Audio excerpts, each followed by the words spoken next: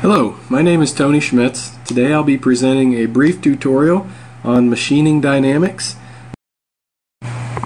There are a number of challenges associated with setting up a machining operation.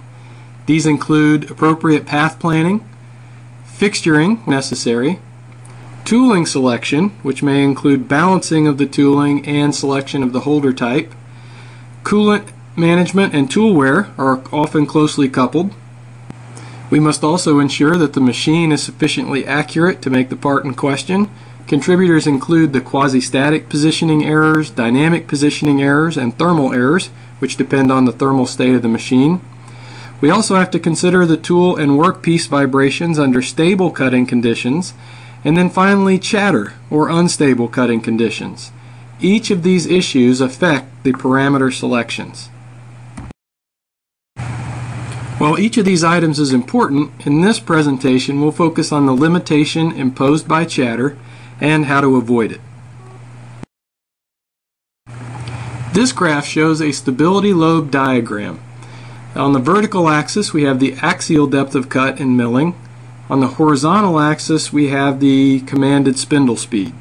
We see that the plot is divided into two regions, a gray region which indicates axial depth spindle speed combinations that will give chatter, and a white region which identifies axial depth spindle speed combinations that will lead to stable operation. We see that there are particular spindle speeds where increased axial depths of cut can be achieved. These are identified as the best speeds on the diagram and show the peaks of the stability lobes. This diagram represents some counterintuitive results. The first is that increased spindle speed can be used to eliminate chatter. The second is that feed rate is not the primary adjustment.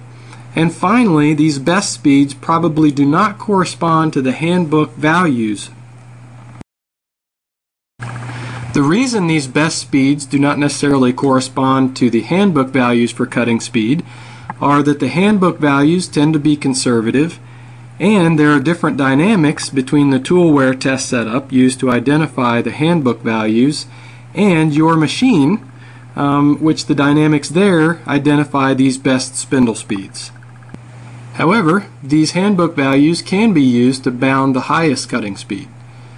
So the question we may ask is, what do I need in order to generate a stability lobe diagram?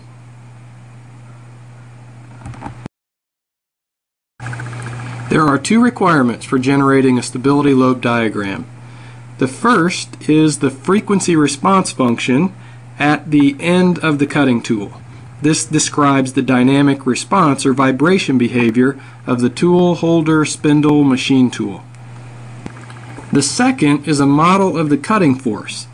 This is generally described using something referred to as cutting force coefficients, which relate the area of the chip being removed to the force components. Given these two items of information, a stability lobe diagram can then be generated. Let's talk more about frequency response functions. In the top figure we see a ruler which is clamped on the edge of a table. If we deflect it and release it, we see that it vibrates, and it vibrates at some particular frequency. For the lower ruler, if we deflect it and release it, it vibrates at its own frequency again, but this time a higher frequency. A frequency response function describes these natural frequencies and the stiffness of the beam. In reality, our ruler is vibrating at multiple natural frequencies simultaneously, and each one of these natural frequencies has a particular shape associated with it, or mode shape.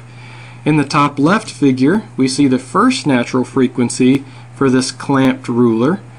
In the top right figure, we see the second natural frequency, and we see that it has a different shape as it deflects. In the bottom figure, we see the third natural frequency vibration and its corresponding mode shape. These multiple natural frequencies and mode shapes are present in every structure, including our tool, holder, spindle, machine combination, and this information is captured in frequency response functions. We know that after some time the ruler will stop vibrating. This is because all physical systems include some damping.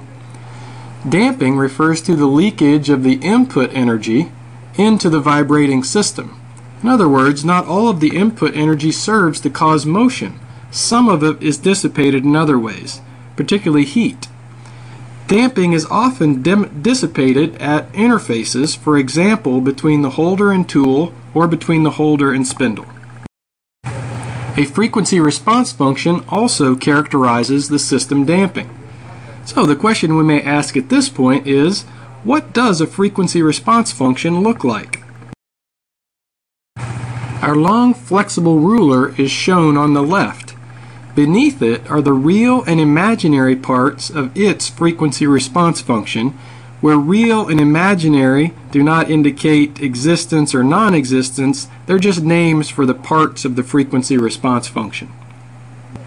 On the right, we see the shorter, stiffer ruler. Its frequency response function is also shown below it. The difference between these two is that the shorter ruler has a higher natural frequency and a smaller amplitude because it is stiffer. More damping would also reduce the amplitude, and one thing we observe in measured frequency response functions is that multiple natural frequencies will give multiple peaks. As we mentioned before, in order to generate a stability lobe diagram, we need to measure the frequency response function at the tool point, or the free end of the cutting tool. We perform this operation by exciting the tool with a small hammer, a modal hammer, and recording the response with a transducer such as an accelerometer. This measured frequency response function is specific to the tool, holder, spindle, machine combination selected for testing. It's important to note that if you change the overhang or stick-out length of the tool, the frequency response function changes.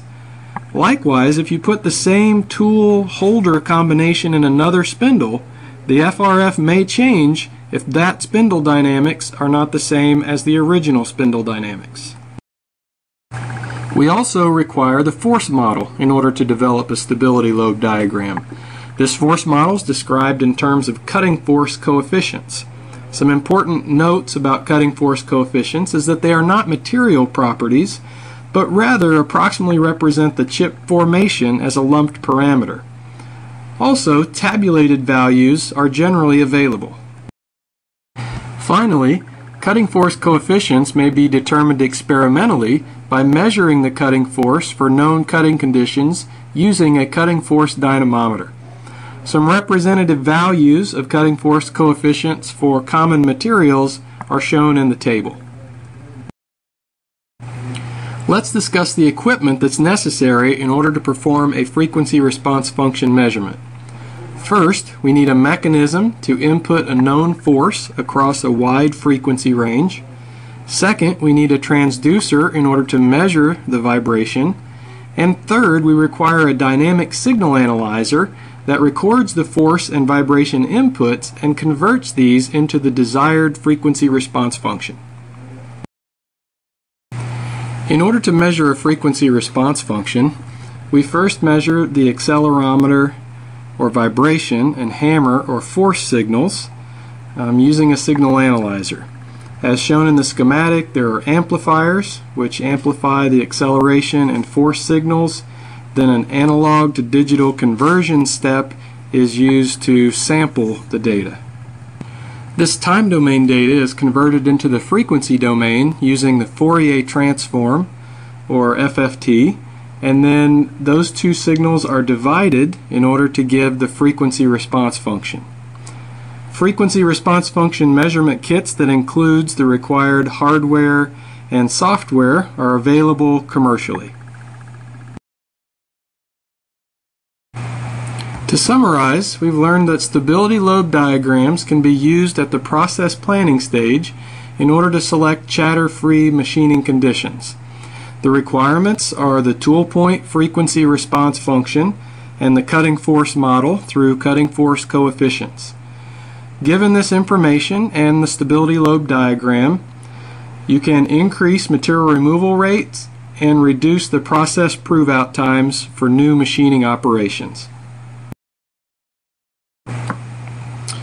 Thank you for watching, and please feel free to contact me if you have additional questions.